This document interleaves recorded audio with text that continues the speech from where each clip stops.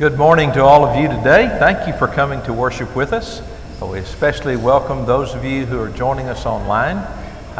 We hope that you will participate with us in singing the songs and praying with us when it's time to pray, and get your Bible out. We're going to be looking at a continuation of a series of messages that we started last week called Tough Faith for Tough Times.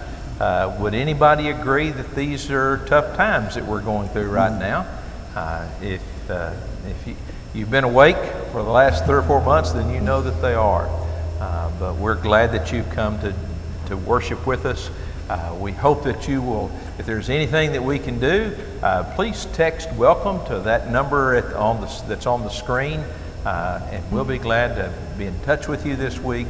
If there's a prayer need, if you'd like to visit with us, we'd be glad to talk with you. We're especially grateful for those of you that have been so faithful in giving to our church's ministry during these days. Normally people come and just drop it in the offering plate, but many of you have started giving online.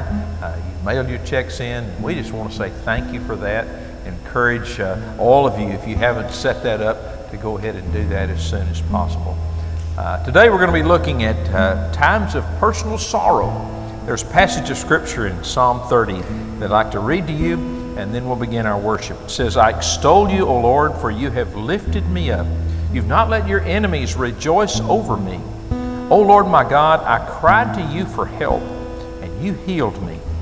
Lord, you brought my soul up from Sheol. You've kept me alive. You've not allowed me to go down to the pit. Oh, sing praise to the Lord, you his godly ones. Give thanks to his holy name, for his anger is for a moment, but his favor is for a lifetime. Weeping may last for the night, but joy comes in the morning."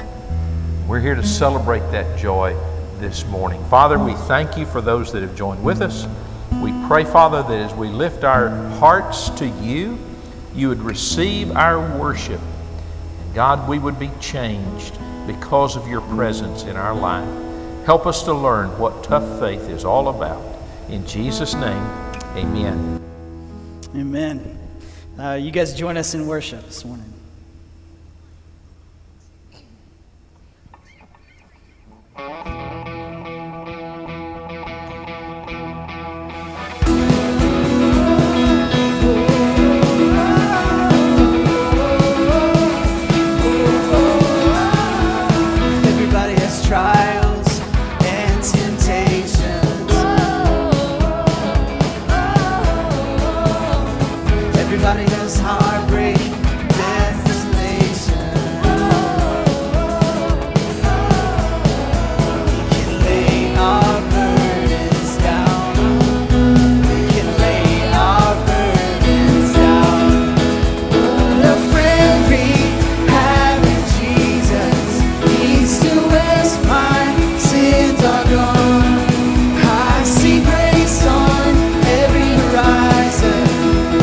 Forever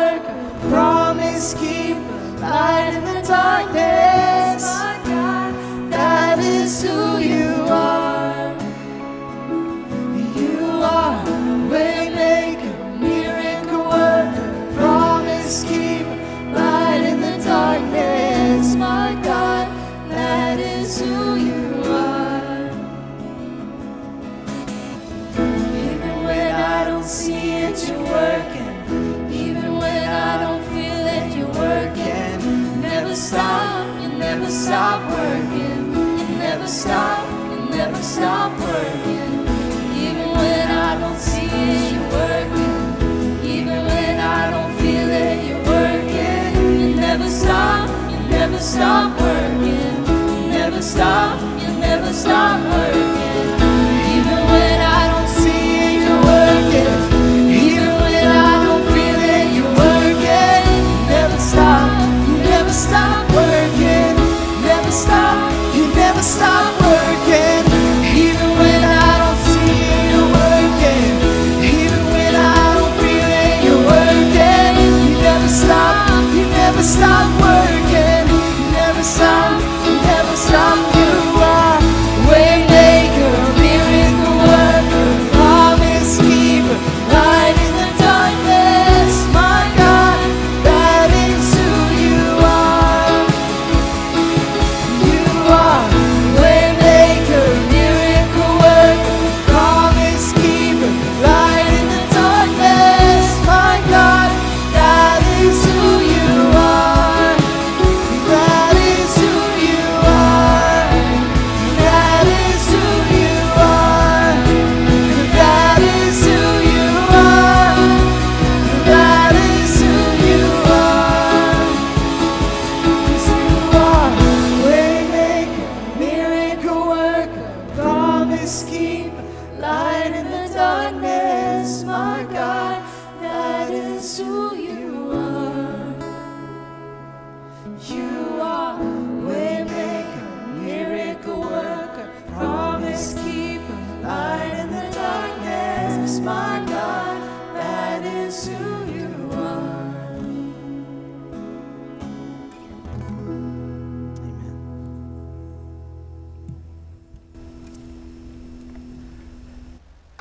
Thank you. You can be seated, unless you'd rather stand up for the sermon.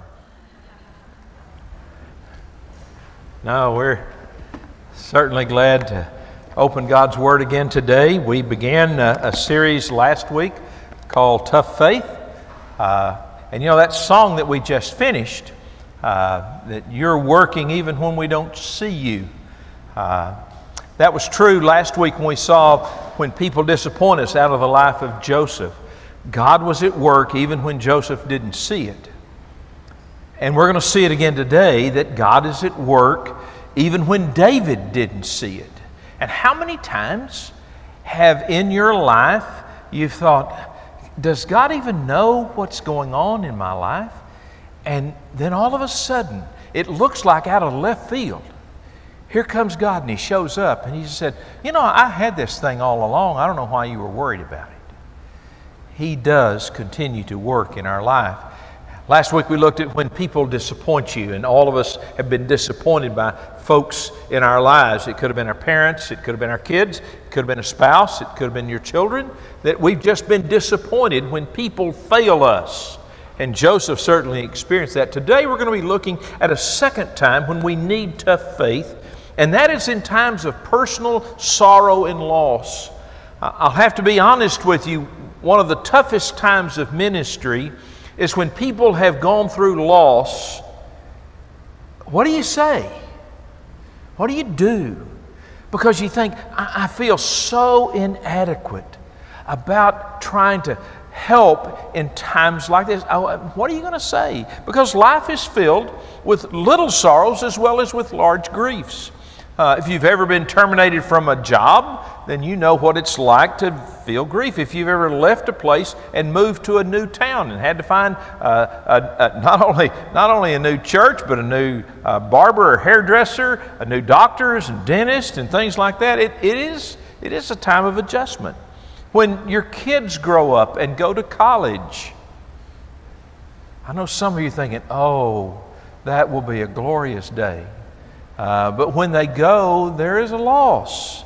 Had an economic downturn and financial stability went down with the economy. You break up with a boyfriend or a girlfriend. You don't make the team that you wanted to be on. You lost your health. You've dealt with sickness. And certainly we've had enough of that sickness going around lately. You retire. It changes everything, and it is a loss. Have any of you ever lost a pet? You know, that's a tough loss. When you lose someone that you've taken care of for 10 or 15 years, the loss of a family member, divorce, the loss of a marriage, the loss of a cherished dream that you've been hoping would come to fruition, the loss of a friendship, either because of differences of opinion or because one of you moved away. And some of you have known loss because of a traumatic event that has happened to you. It may have been a home invasion. It may have been an accident. It may have been an armed robbery. All of those things cause sorrow and loss in our life. And I came to realize early on as a pastor, man, there's nothing I could say to make that better. You know, what can you do? You've experienced those losses, or if you haven't, you're going to. How we face those losses, I believe, is a measure of the focus of our lives and our faith.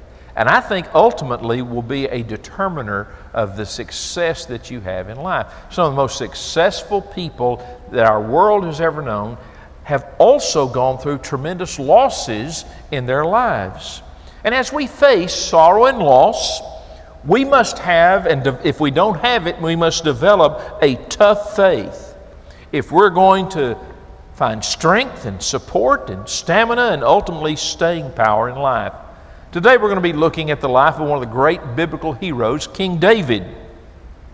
His was a story of great glory, but also of great tragedy. Here was a shepherd boy that was named king of Israel and became the greatest king in Israel. He was honoring of King Saul even when King Saul tried to take his life. He was a valiant warrior, whether he was facing Goliath or one of the armies of his enemies. He was, as the New Testament calls him, a man after God's own heart.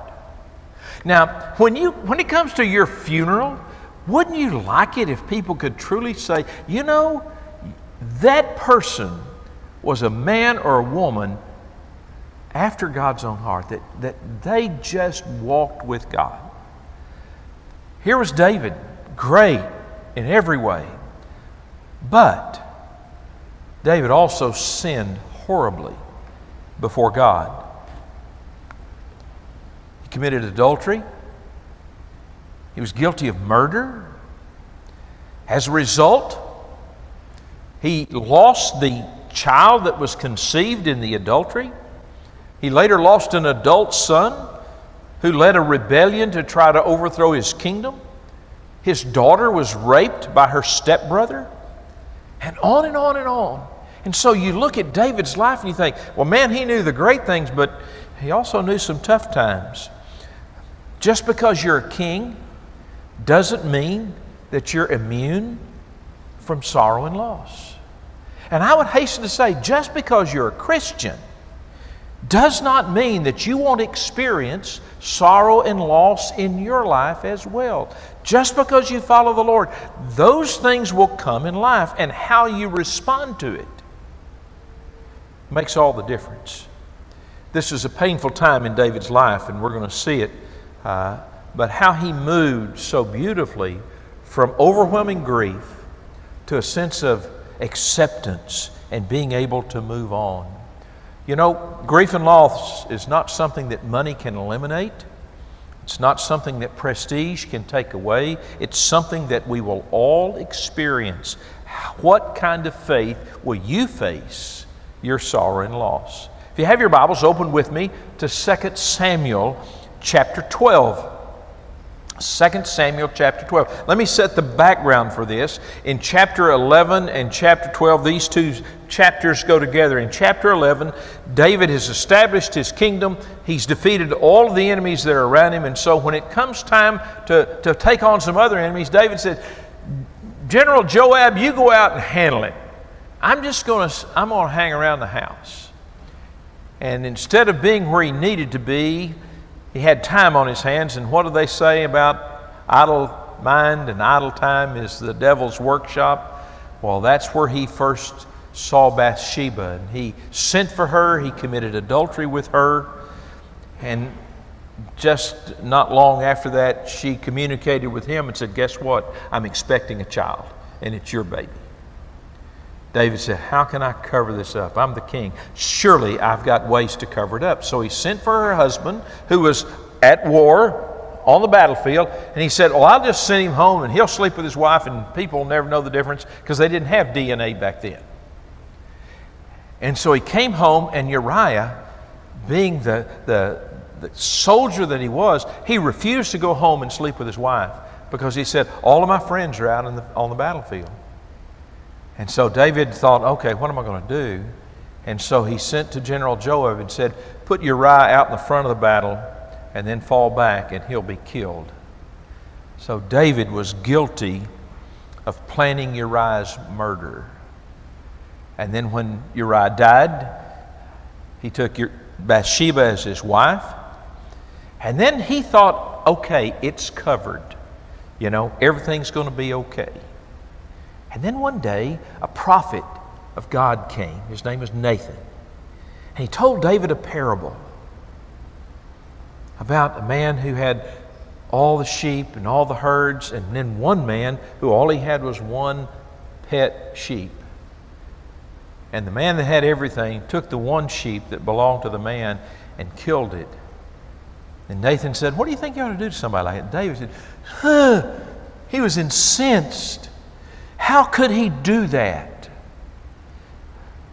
Nathan pointed that bony finger at David and said, you're the man that did that. And David just wilted. Nathan pronounced God's judgment upon him, saying that his sin had been forgiven, but the child would die, and that the sword would never leave his home. And it didn't. And that's where we come in chapter 12 of 2 Samuel, beginning in verse 15. Today, as we look at how we can have tough faith in the times of sorrow and loss. Look with me, if you will. The scripture says, then the Lord struck the child that Uriah's widow bore to David, so that he was very sick.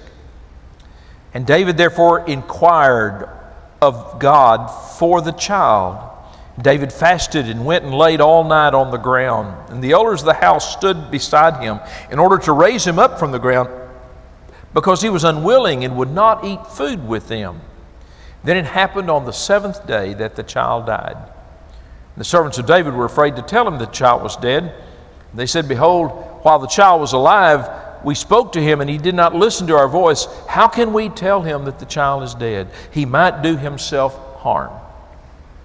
David, when he saw that his servants were whispering together, David perceived that the child was dead. And so David said to his servants, is the child dead?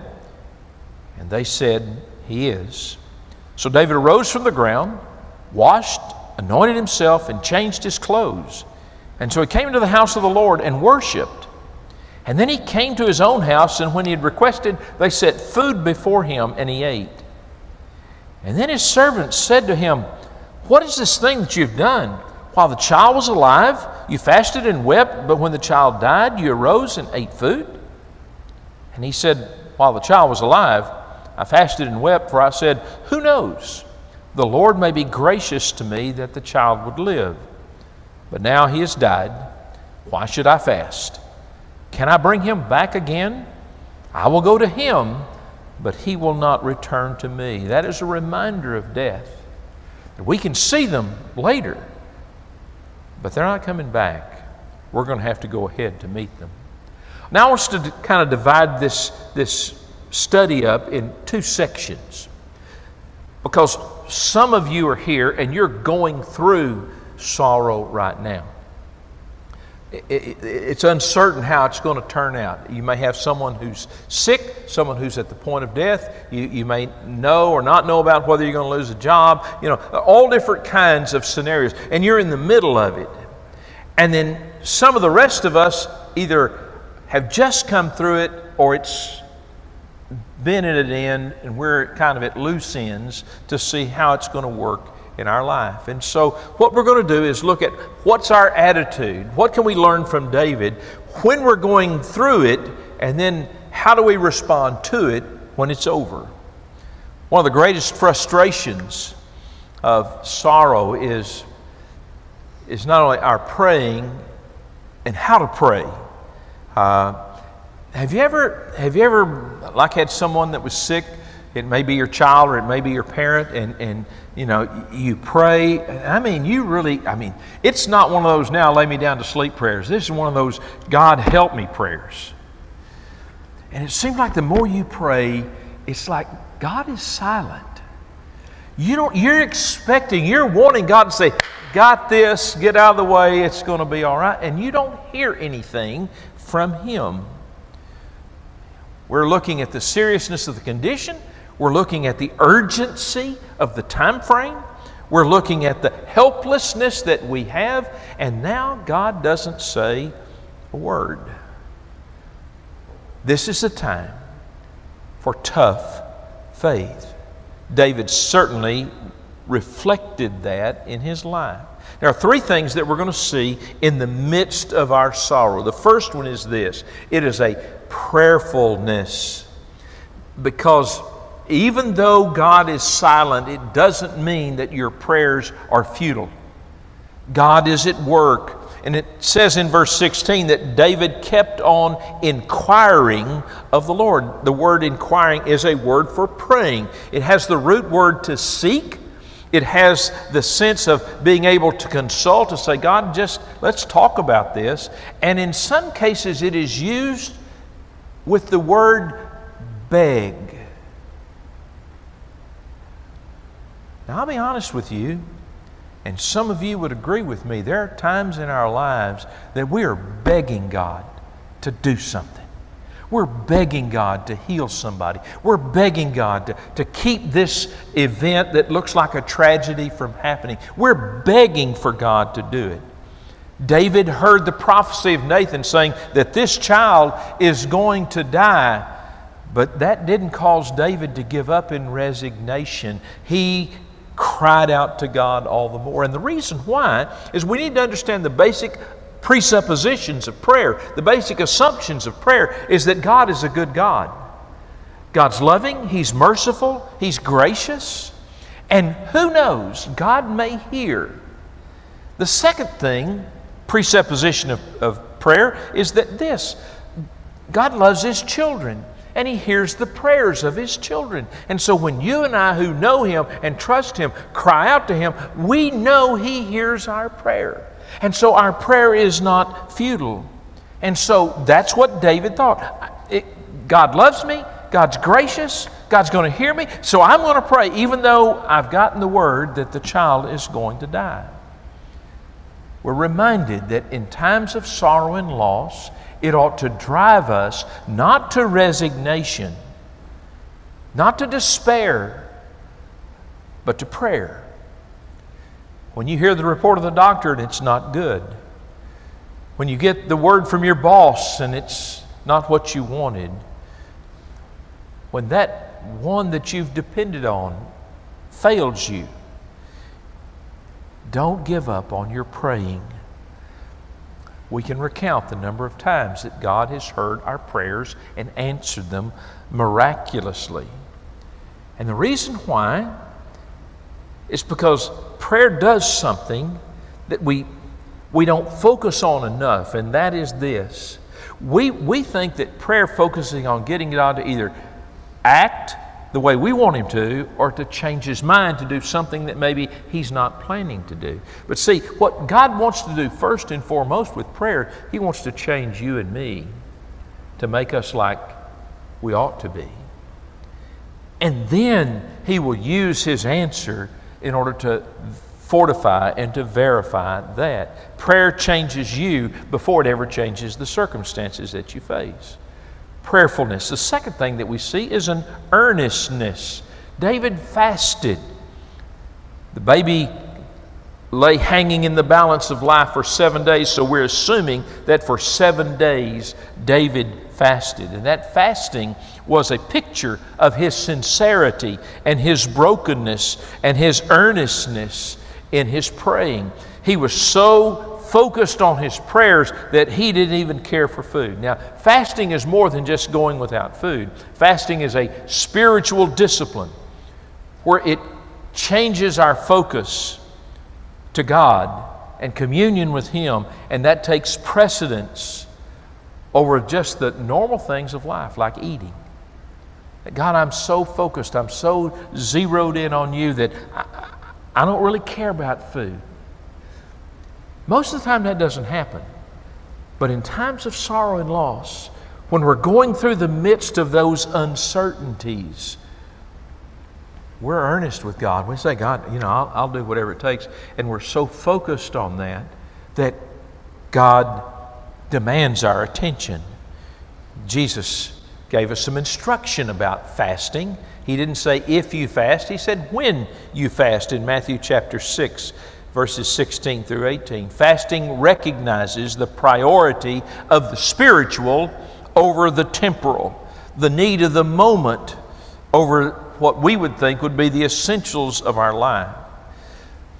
So the question that we really need to ask ourselves is that, how earnest are you with God in a time of loss? I mean, do you really think that God's going to do something, that God can do something, that God wants to do something that you hadn't planned on? Fasting shows that we mean business with God. Now, it's no guarantee that God's going to give us what we ask for, but we know that He will hear us. James reminds us that the fervent, effectual prayer of a righteous man avails much. I had to ask myself this question. I have to be honest with you. As I was developing this sermon, I asked myself a lot of questions, and I was not real pleased with some of the answers. The question I asked here at this point was, when was the last time that seeking God was more important to you than eating?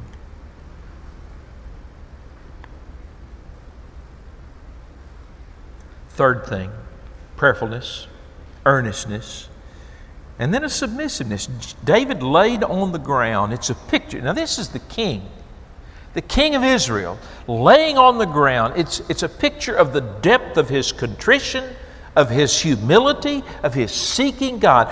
He stepped off of his throne that he could rightly sit on, and he just fell on his face before God.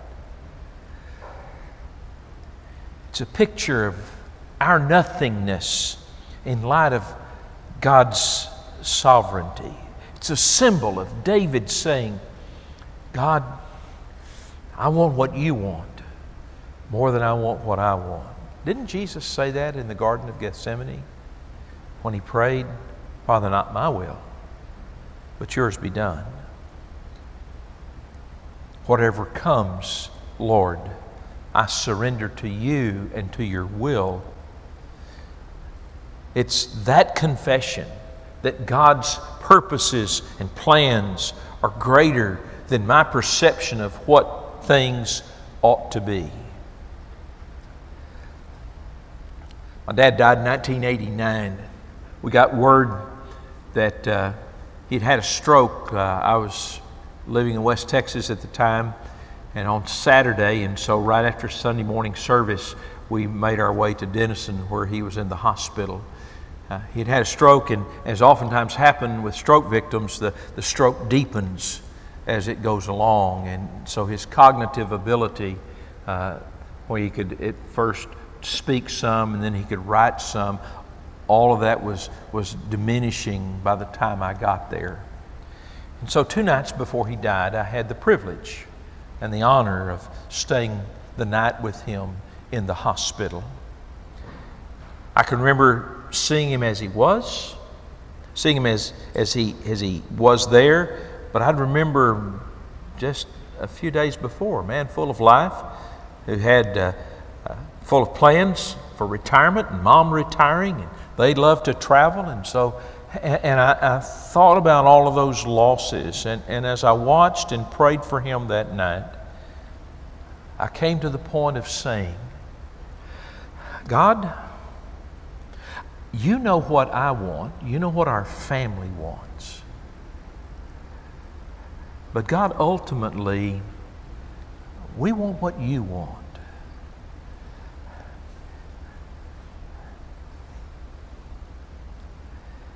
So Lord, whatever You want, it's okay. To pray such a prayer is not an abandonment of faith. I believe it's the strongest expression that you could ever have of faith, where you say, God, you know best. I think I know what I want. I think what I want is best. But God, I confess you know more than I do. And so God, I'm trusting you regardless of my personal preferences or desires. And in the midst of grief and loss, sometimes we get confused about what God wants versus what we want. And this submissiveness says, God, it's your will that we want done. It's always God's will that we pray. And we know that when we pray, God's will is always best for us. We may not understand it at the time. We may not want it at the time. But God always comes through. So prayerfulness and earnestness and submission, if you show these qualities, God will help your tough faith make it through. That's how He did. And I'm here to give testimony of that. Well, what happened in David's case was, even though he prayed, fasted, was earnest, and was submissive to God, the child died. And when we face death like that, you know, there's lots of things that have been written about the process of grieving. Elizabeth Kubler-Ross, almost 50 years ago, did a study on death and dying and applied those principles of people that were terminally ill and how that applies to the grieving process as well. And so we know that. We know about denial, that in the first that there's a state of shock and denial, and we're kind of numb. You know, we go on, but we really don't feel what we're going through at the time. And it's just a way for us to get by. But what happens with that denial, the reality of death begins to sink in, and our response oftentimes is a reaction. It's anger. And we get angry. And anger expresses itself in lots of different emotions. It doesn't have any limits. It can extend to the doctors and the medical staff that were taking care of your loved one. It can extend to family or friends that maybe didn't get them to the doctor soon enough. It can be to the loved one, why could you do this to me and leave me here with 4 squalling kids? I don't know. Where's God in all of this? And underneath that anger, though, is the pain of loss. And all of us sense that. And then from there it moves to a sense of bargaining. You know, while they were going through the loss, you'd say, God, I'll be a missionary in Africa if you'll just heal my loved one. You know, just make them better. But then after they pass, you think, God, I'll do anything for you to take the pain away. Just anything, because it hurts so bad. Then, when that doesn't change, the person's still gone. Many times people sink into a depression. And it goes deeper than anything that we could have ever imagined. We sometimes think we'll never get out of it. We want to just crawl into a hole and pull the earth over us. But then, over time, and with prayerfulness, and earnestness, and submission, we begin to move toward acceptance. Now, acceptance, I don't want to confuse, acceptance doesn't mean that you're ever going to be okay with what happened. It's not, that loss is there, and it's hurt, and it's hurtful, and it's painful. There will always be a sense of loss. But acceptance allows you and me to come to the point of saying, God, my loved one has died, and I don't like it, but I know that my life has meaning beyond this, and I'm willing to accept this reality for my life. And we learn to live with it. It is a new norm. But where there's lots of studies about the stages of grief, I've never seen any study on the power to get you through grief. You see, you know you're going to go through the stages, but how do you get through those stages? What is the force? What is the strength? What is the wisdom? What is the power to get us through? And I believe that that is a tough faith that gets you through. David demonstrated this tough faith throughout this ordeal. When the child was still alive, we saw what he did. But when the child died, he didn't give up that tough faith. I found, and you found, sorrow either deepens a person in their walk with God or it destroys a person in their walk with God. And while the Scriptures don't specifically deal with the stages, they point out steps that we can take to find power in the loss that we face. And you have to understand that you're dealing with a whole ball of feelings over here in grief. But God wants you not to stay in the realm of feelings. He wants you to move to the stage of acting, because that's what tough faith does. Tough faith believes it's so when it's not so that it will be so. Faith moves you from inaction to action. And so if we're going to get through it, then we have to understand this basic principle, and I've used it in biblical counseling all of my ministry. It's easier to act your way into a new way of feeling than it is to feel your way into a new way of acting. Most people think when I feel better, then I'll act better.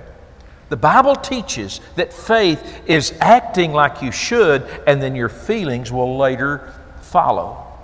And let's see this in 6 things that that David did in the midst of his sorrow. The first thing they did is found in verse 20. It said, David arose from the ground. Get up. Just get up. Grieving is always intended to be temporary, not permanent. The typical period of mourning for Moses and Aaron and for other great leaders was 30 days. Now, we know that the pain of loss is not over in 30 days, but it is a reminder that God doesn't want us to stay in our grief. It's time to get up and get going. We have a tendency in times of loss to withdraw from friends and activities. Too many people want to crawl into a hole or pull the covers over their head. They feel like that they would dishonor the person if they got back and got out very soon. Now, let's just pose this. How many of you, if you were to die today, you would want your family to just stay in and not do anything in mourning your loss? Well, you'd want them to be sad for a day or two or a minute or two. But none of us want those people that we love to be debilitated by the loss that they would feel with us. And the person that you have lost doesn't want that for you either. So it's time to get up. Make the choice to get up. Don't stay down too long. The second thing that David did, he washed and anointed himself. Clean up. People didn't wash themselves during the time of mourning. David evidently had been in mourning for about 7 days, and he hadn't cleaned himself up. It was time to get up and to clean up. Having a clean body doesn't do anything spiritual, but it does everything psychological just to make you feel better. It's a reminder that during this grief, just like the water washes your body down, you can wash that grief away. So you clean up. The third thing that you do, he says he changed his clothes. So dress up. In the Old Testament time, mourning clothes were black, coarse fabric that there were symbols of mourning. They were sticky, and so they reminded you of the pain that you were going through. But those were typically worn for a season, and they were to throw off the clothes of mourning and put on the clothes of joy. In modern times, people wear black, particularly women. Men sometimes wear a black armband, but it's time to dress up. It's time to change. And when we change the way we dress, it changes our attitude as well. So dressing is a statement that you yourself are not going to let grief control you forever. The fourth thing that David did is when he came to his own house, when he requested, they set food before him and he ate. I wanted to come up with something better than this, so I just said eat up. Don't be afraid to eat. After the time of fasting is a time to break the fast. It's time Grief takes a toll on our appetites, and when we don't eat the way we should, it depletes the body of nourishment and energy, and so it's time to just eat. When Elijah was going through his time of great depression, God fed him, reminded him, and he said, eat it. I put it here for you. The fifth thing, and this is really important, it's to speak up. You remember when the child was not yet dead, David didn't want to talk to anybody. But when the child died, then all of a sudden, his servants wondered, what's going on here? Before, you didn't want anybody to talk to you, and now you're getting up and you've put on your clothes, you've eaten, you've done all of this. And David clearly expressed what he was going through. He said, while the child was alive, I fasted and wept. For I said, who knows, the Lord may be gracious to me that the child may live. So David began to talk about the loss. It's important that we talk about the losses in our life. We don't bottle them up on the inside. That's why friends and family are so helpful in dealing with grief. You talk it out. Now, some of the rest of us are saying, well, you know, I'm afraid to bring it up because I'm afraid they'll cry. Well, they're crying anyway. So just talk to them about it. It will make them know that you know and that you care, and that you miss them as well. It will enhance the honor and the memories, not take away from them. The last thing, and I think the most important thing that David did, was he looked up and he came into the house of the Lord and worshiped.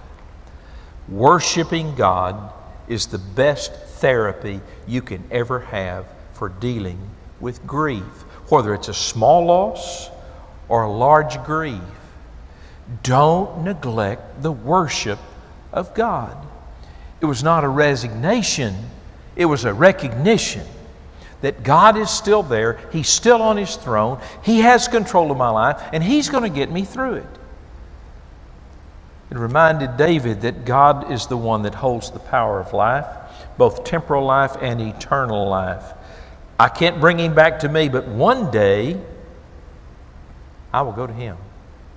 See, that's the hope that we have as believers, is that when someone that we love that dies and we know that they're a believer, it's a temporary separation. And yes, we have separation anxiety, but ultimately we're going to see them again.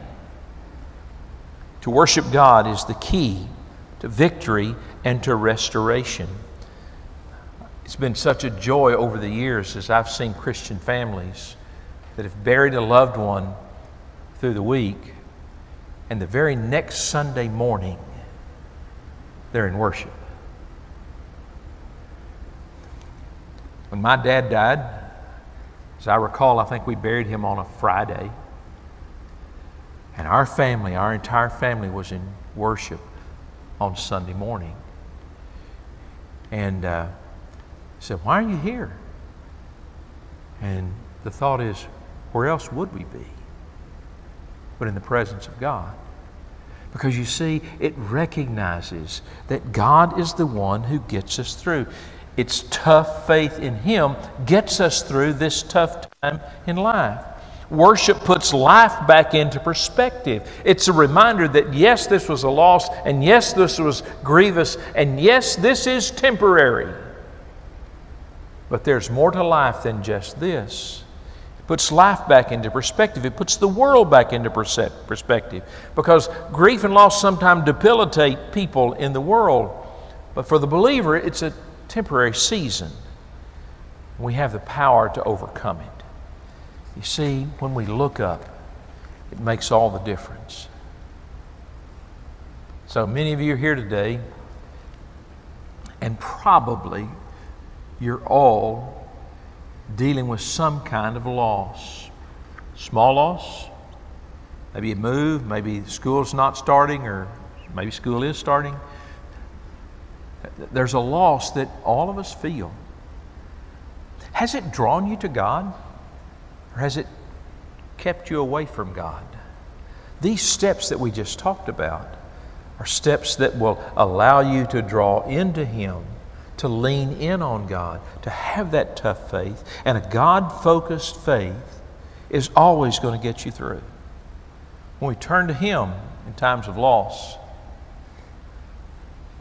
we know that He will never fail us. There's an old hymn that we used to sing. It's called "Turn Your Eyes Upon Jesus." It says, "O soul, are you weary and troubled? No light in the darkness you see. There's light for a look at the Savior, and life more abundant and free.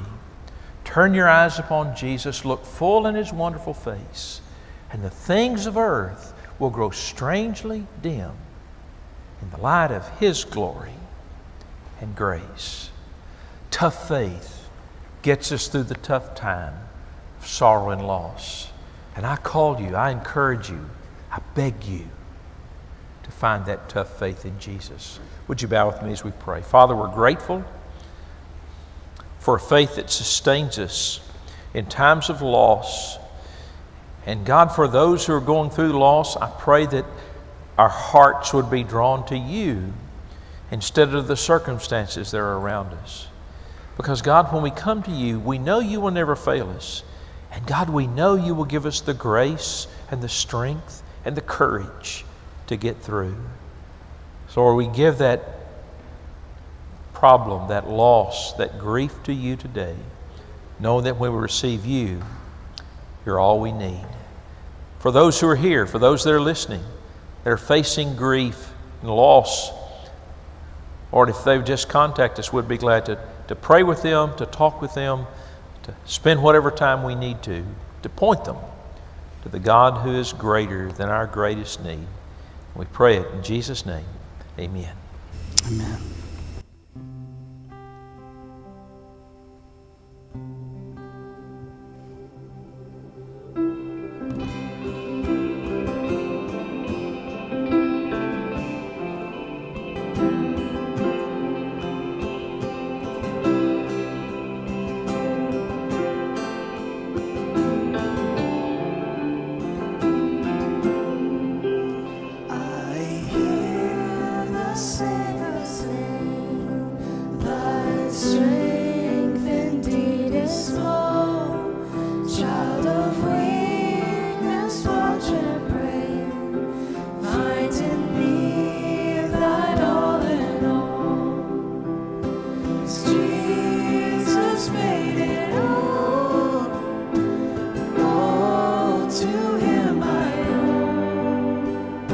Sin had left the crimson stain.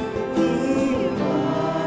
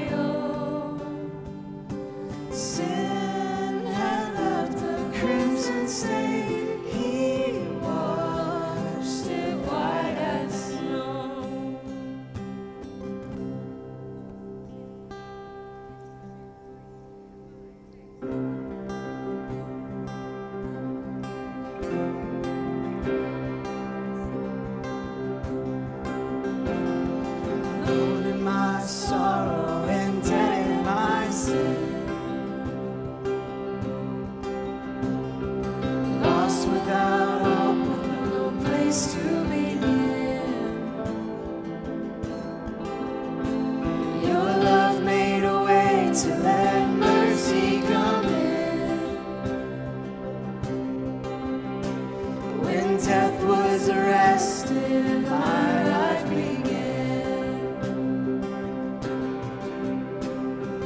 Ash was redeemed, only beauty remains. My orphan heart was given a name. My mourning grew quiet, my fame rose to dance. When death was arrested and my life began. Oh, your grace, so free, washes over me. You have made me new, now life begins with you. Released from my chains, I'm a prisoner no more. My shame was a ransom he faithfully bore. He canceled my debt and he called me his friend. When death was arrested and my life began. Oh, your grace, so free, washes over me. You have made me new, now life begins with you. It's your endless love pouring down on us. You have made me new, now life begins with you.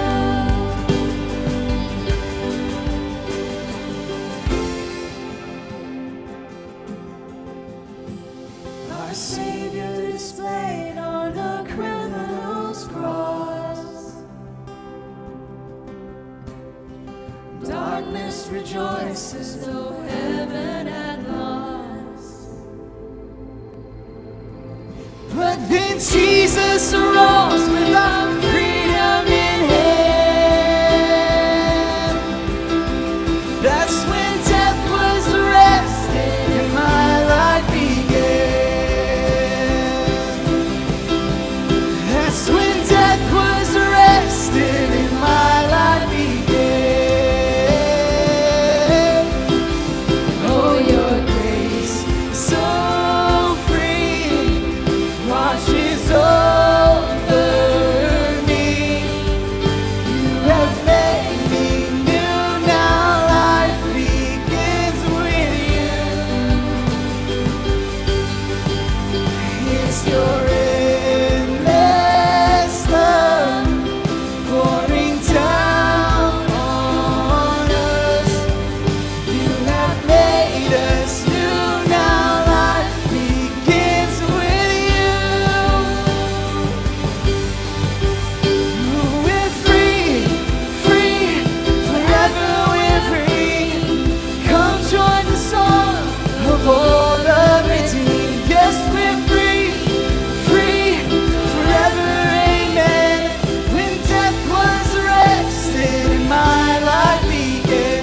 We're free, free, forever we're free. Come join the song of all the redeemed. Yes, we're free, free, forever, amen. When death was arrested and my life began. When death was arrested and my life began. When death was arrested and my life began. Thank you so much for joining us this week. Hope you guys have a great week.